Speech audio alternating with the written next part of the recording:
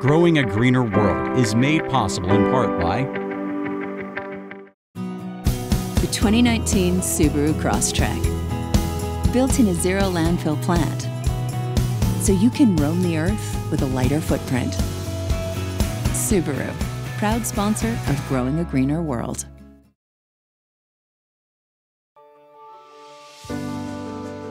I'm Joe Lample.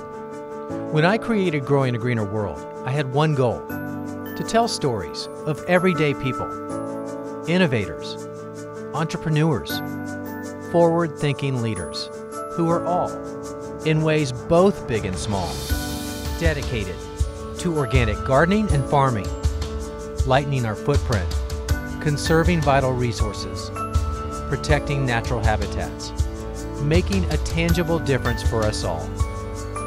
They're real, they're passionate, they're all around us. They're the game changers who are literally growing a greener world and inspiring the rest of us to do the same. Growing a Greener World, it's more than a movement, it's our mission.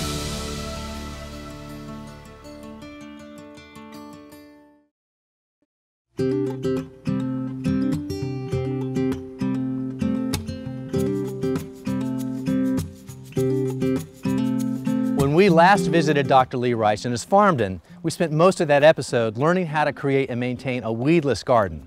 But Lee has a lot of interest. Besides just creating a vegetable garden that's nearly free of all the weeds, he's an expert pruner, and he's written a book about that, and he has a real passion for growing fruit. And I'm not just talking about mainstream fruit like the incredible blueberries that he grows, but uncommon fruit. And I'm not talking about fruit that's either hard to find or hard to grow, but fruit that's underappreciated in the home garden. And it's no surprise Lee's growing a lot of uncommon fruit right here. So today we're back to talk to Lee to learn more about uncommon fruit and why we should be growing more of it in our own home gardens.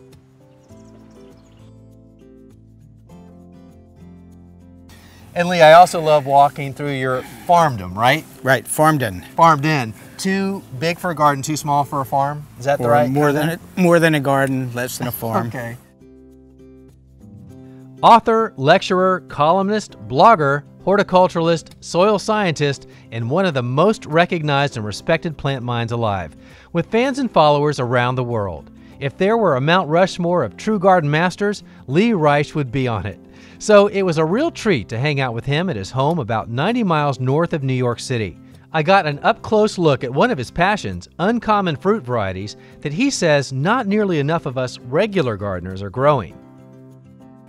You know, Lee, I always love to come and visit you and your garden, of course, because not only do I get to have some good conversation with you, but I get to see some great plants and eat some amazing fruit like these black raspberries, right? Yeah, they're sometimes called black caps. They grow wild pretty much everywhere around here, and you know, in the east. But most people don't grow them. I like to grow them because they get a lot bigger crop. And they're delicious. Yeah. Here's your gateway plant, the figs in the containers. Yeah, so fig was the first plant I ever planted when I got into agriculture. And I still grow some in containers. And these are different varieties I'm growing just to, I want to see what they taste like. And then if they taste good, they go to the big house. This big house? Right. In the winter I have vegetables in here. But this time of year I have figs, and these are grown as espaliers. Right. And that's which makes it very easy to prune, and they get a lot of light, good air circulation, very easy to pick.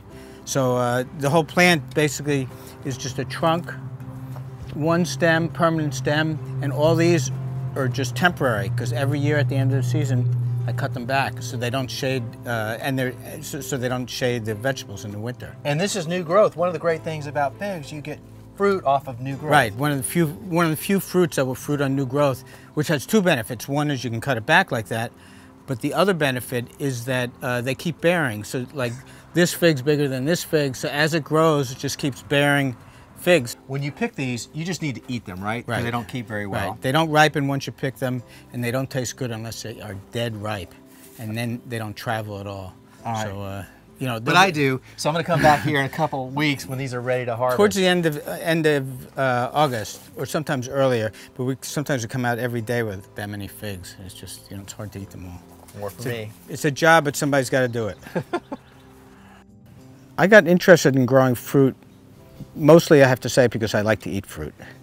I mean, from the time I was very young, we did have a few fruit trees in my house, but my family, we eat a lot of fruit. It's definitely something that we all like. When I switched into agriculture, originally, from something totally different, I was in chemistry and I switched into agriculture. It's not like I went in and said, I want to learn about growing fruit.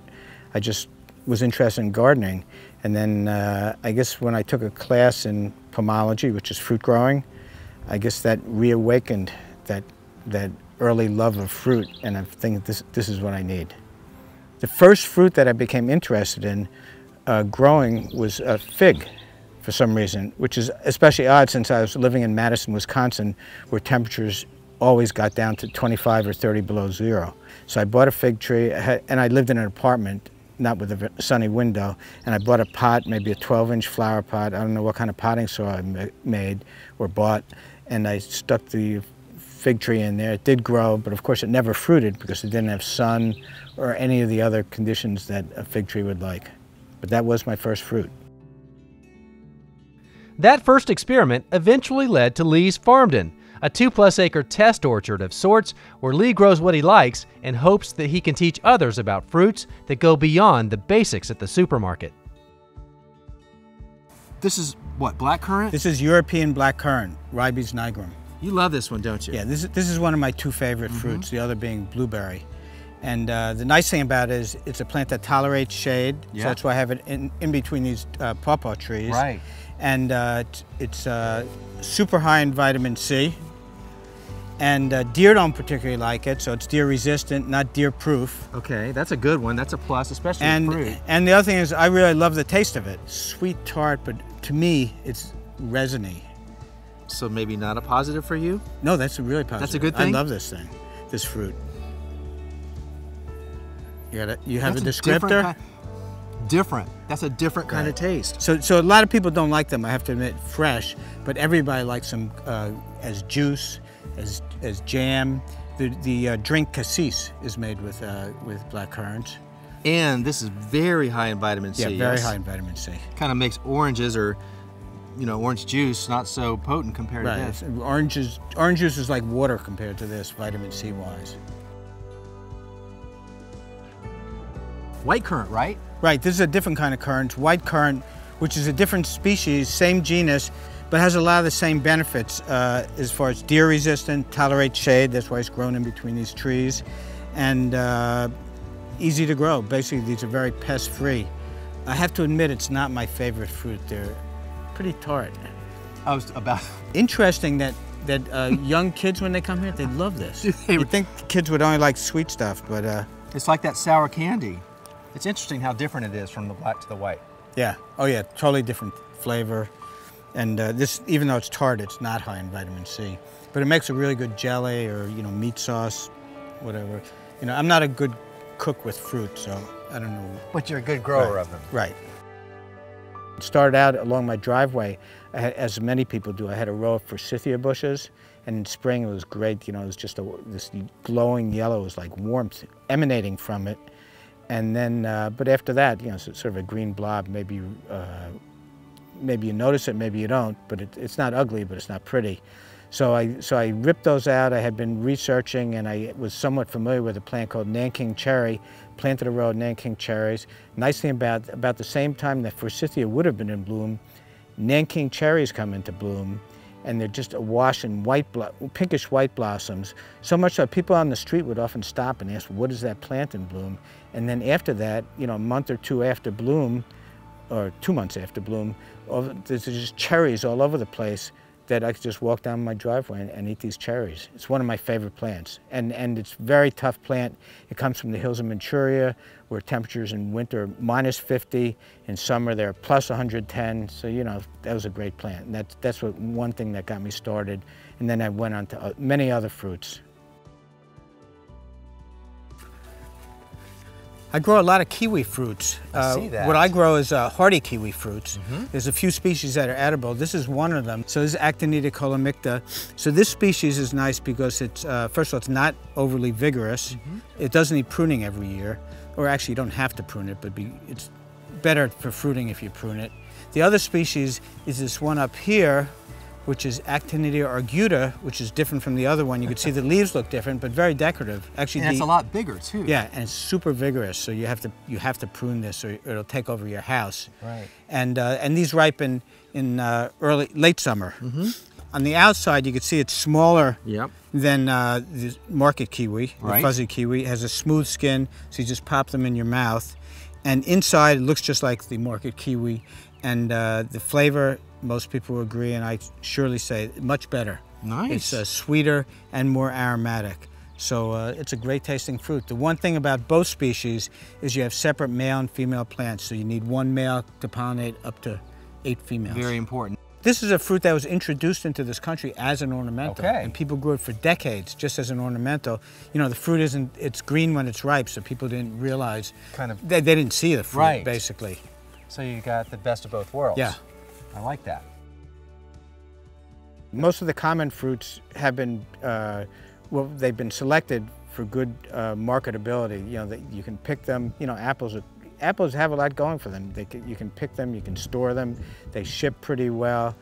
Fruit breeder at Cornell, when I worked for Cornell, he bemoaned the fact that, because he had bred an apple, Jonagold, which at that time, now it does pretty well, but at that time people didn't buy it because it wasn't a red apple. It was yellow splashed with some red. And he said, he really bemoaned the fact, he said, Americans eat with their eyes. Like American persimmon, pawpaw, mulberries, all these fruits, they're very easy to grow, but very hard to handle. And also a certain look, you know, apples, they're bred actually to have this nice bright red look, that appeals to us. Whereas, you know, pawpaw, I have to say, is not that attractive a fruit. It looks sort of like a fruit that, you know, it's green with some black splotches on it. But, you know, once you eat it, if it's about flavor. Lee, I've got a lot of catching up to do if I want to grow as many varieties of fruit as you were growing, but I am growing pawpaw and I'm loving it. They are very popular these days. Yeah, it's an interesting fruit. It has a lot of tropical aspirations. First of all, it's the northernmost member of the custard apple family. Yep. Which some people may be familiar with. Yeah. It also has this very tropical looking leaves. Very tropical, and yet this grows way north, right? Way north. This has survived below -30 at my house. That's crazy. And then the fruit grows in clusters like bananas, and interesting, the fruit has a flavor very similar to banana. Matter of fact, it's sometimes been called the New York banana, the Hoosier banana, the Michigan banana, any state that happens to grow in banana. Claims it. Or sometimes I like to think of it as creme brulee without the fat and cream. And it's nice and ornamental, and yet I noticed that you have topped these, but even in the mature state, they only get about, what, 25 feet high. But yeah, that's because I collect them from the ground, let them ripen totally on the tree, drop, and then over a certain height, they will splatter. Oh, okay, that's a smart technique. Now, Lee, when it comes to uncommon fruit, blueberries don't fall into that category, but what is uncommon is this place right here. What do you call this? This is the blueberry temple. This is only anointed ones are allowed in here. So, well, I am honored. So welcome. Thank you very much. So the area is about 25 by 30 feet, 16 plants, almost 200 quarts of blueberries. Oh, per year? Yeah. That is incredible. Just 16 We eat plants? about half of those and freeze the other half. So blueberries basically are very easy to take care of. They have very few pest problems. It's a Native American fruit. But the one thing that's very important for blueberries is soil. Yeah. And it's easy to get the soil right. You just have to do it. So basically they like a soil that's very acidic, very high in organic matter, and consistently moist, but well aerated, which the organic matter does. Right. So as far as the soil pH, we're talking like 4.0 to 4.5. That's like super low. 4 to 5.5. Okay. Yeah, it's still super low. But way lower than what we would consider neutral. Most plants would not like that. Yeah. So, and it's easy to do. You know, a lot of places don't have soil that acidic, and you just add elemental sulfur, which is a naturally mined mineral. You add that to the soil in the right amount, and it lowers the acidity. And over the years, you might have to reapply it, but it's not that big a thing. But you don't recommend that people try to lower that pH with pine shavings or pine needles or peat moss, right? They can try if they want, but it won't do anything. Because why? Because any organic matter, when you add it to the soil, what does it drops the pH, but then over time the pH goes up to neutral. Okay. or 7. Yeah. So really the only way to do it, and that's what, and you can tell from the leaves, a lot of people grow blueberries and they'll get this sort of yellowing of the leaves, and you can see these are nice and green, and that's an indication of correct pH. Well, you also recommend when somebody wants to venture into growing fruit in their backyards to maybe start with berries. So I assume that we're talking low pest and disease pressure with blueberries. Yeah, I mean, blueberries is one fruit that I've never not gotten a full crop. And the other thing we didn't mention is that they're really pretty plants. I mean, you can see the way that, you know, people grow a lot of ornamentals, like ornamental crab apples, cherries, and if you look at the foliage this time of year, it's not that pretty. Right. But look at this. This is like totally healthy, green, lush. And then in spring, you get these nice white flowers. Yes. In the fall, my favorite time. Fall, the color's unbelievable on these. Fire red. Yeah, it's really, really nice. And even in winter, the stems on some varieties, especially when it gets cold, turn red. Yeah. So it's a plant that's got everything, and except for pests. It sounds like my kind of plant. Yeah. While much of what's growing at Lee's Farmden is uncommon, and his results are certainly extraordinary, it all comes down to the basics, giving the plants what they need to thrive. It almost always starts with soil structure, and it's not as hard as you think. All right, Mr. King of Compost, I know you got a lot of talents, and this is one of your highest ones. Talk to me about your secrets for making incredible compost. The main secret, number 1 secret, a bin. A bin. And this happens to be, I have to say, this to me is state-of-the-art bin. Okay. And basically it's made out of artificial wood manufactured wood decking, and so it won't rot away. And you can see they're notched. It fits together like Lincoln logs, and it's really nice because when you build it, it gets higher and higher, and then when you start taking the compost out, you don't have to reach down. It gets lower and lower. It keeps a lot of the heat in, keeps moisture in, keeps some scavengers out. This is it. Now, are you got the guy that comes in here and turns it all the time, or do you just let it cook? No, I don't turn it all the time. I build it through the summer into fall. Yeah. I mean, I build many piles, right? But I build them all summer long, into fall, and then next spring I turn them once, and it gives me an opportunity to look at it. Maybe they need water, maybe it needs to be mixed up a little better, and also I can see how far gone it is, and I write that down, and then during the summer, but surely that fall, I use it.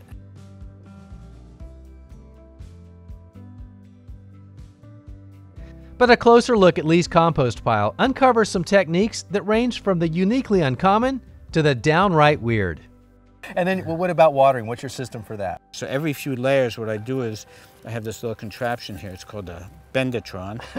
No, Watertron. Oh, Watertron. And basically here's a pressure reducer, like from a drip irrigation system, a valve, and then a sprinkler with a little stake to put it in. And I put this right here. This is basically equipment from a drip irrigation kit. Yeah, except for the sprinkler. So what I do is, and then so I'll have a few layers that need watering, and then I can go to another pile where I turn on this water, which I have it set to go about this big, and I leave it for 20 minutes, and that's it. It's done. Now, Lee, you know, there are certain rules that aren't always followed as far as what you can and can't compost. And you're the guy, I don't think there's anything you don't compost. And you've got some samples of some crazy things, right? Yeah, well, one thing is because I have a respect for the soil, and if the alternative is to bury something in the soil, I would always rather compost it. All right, so I don't think you're these holding that for smell anymore, but right. These are actually leather shoes that I guess there's a lot of non-leather in here. But anyway, all the leather's gone. It was composted. And I think this one might be my favorite. The only thing I can identify on here is a zipper. What is this? These were a pair of designer-ish jeans that my daughter had, and then she was finished with them. So I guess the pockets are really tough. You can keep that in mind when you use the pockets. Now, is this just an experiment for you, or do you truly say, I'm going to compost this Well, stuff? at first it was sort of a joke, but now it's like, what am I going to do, put it in the landfill? So you really compost this? Yeah. Yeah, if we dug down here, I had some shorts. Everything goes in the compost. Everything here, as long as you get it high enough and cook it long enough. Yeah, time and or temperature. Okay, plus the price is right, because everything in here is free. Right. I love it. Yeah. People talk about the greens and the browns and the ratio to use, but it's not really all that important. because first of all, you can't compute it exactly. Right. And also, any pile of organic material, when you pile it up, eventually it will become compost. Yes. So that's it, just make compost. Just like in nature. Yeah.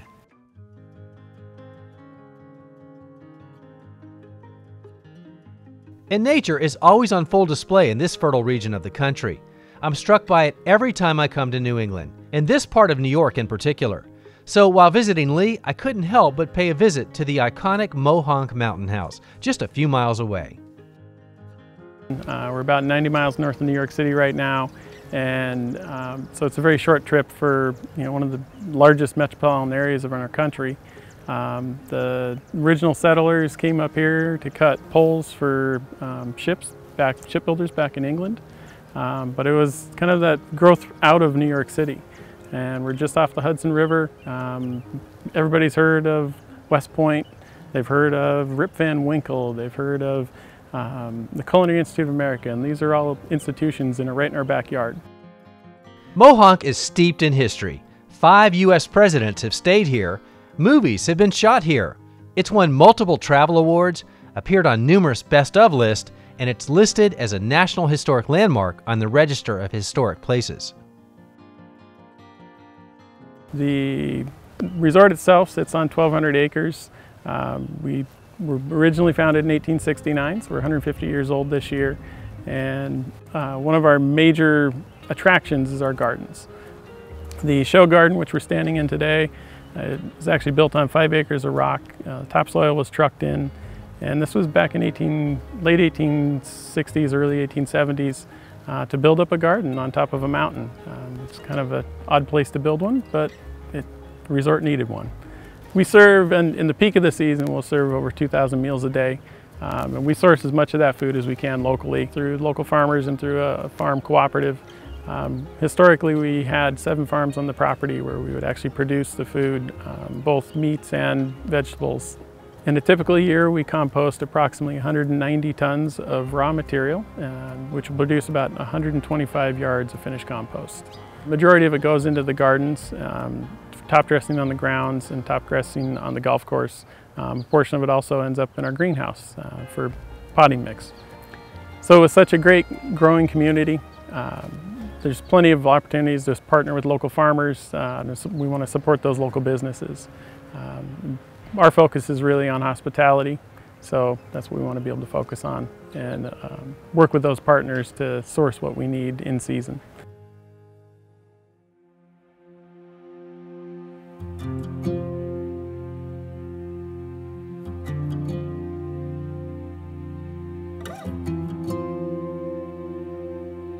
Maybe it's no coincidence, really, that this part of the country gave birth to Lee Reich's amazing farmden and all his uncommon fruits. So the reason these fruits are uncommon is because a lot of fruit are treated as commodities, like apples, just red orbs, and it's really not about the specific flavors, beyond a few flavors, but there's 5,000 varieties of apple. And people are most familiar with what they see in the supermarket. So, you see the usual apples, peaches, cherries, plums, and these other fruits just don't make it. And there are reasons. Some of them don't ship so well, so some of them are really good backyard fruits, but you'll never see them in the supermarket. For instance, I grow American persimmons, which when they're ready to eat, they're about this big and they're super soft, and you can't handle them commercially. But on a backyard, it doesn't matter how soft they are, you just pick them and eat them.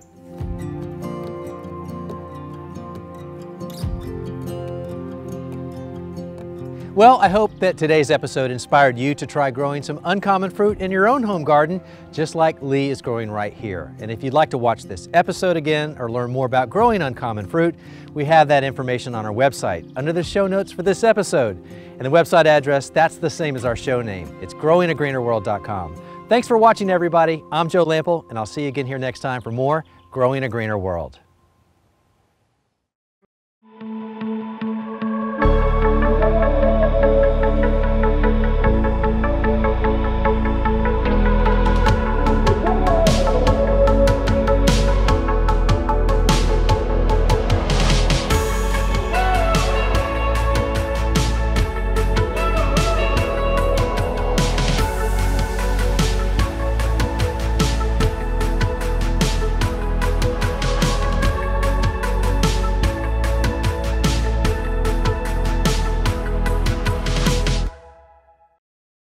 Now you can continue your garden learning online in courses from me, Joe Lample, in my online gardening academy. Classes are designed to teach gardeners of all levels, from the fundamentals to master skills. Explore the courses available right now, plus new topics covering everything you need to know to grow like a pro. Take each class on your own schedule, from anywhere. Plus, you'll have opportunities to ask me questions about your specific garden in real time. Go to joegardner.com/learn for details today.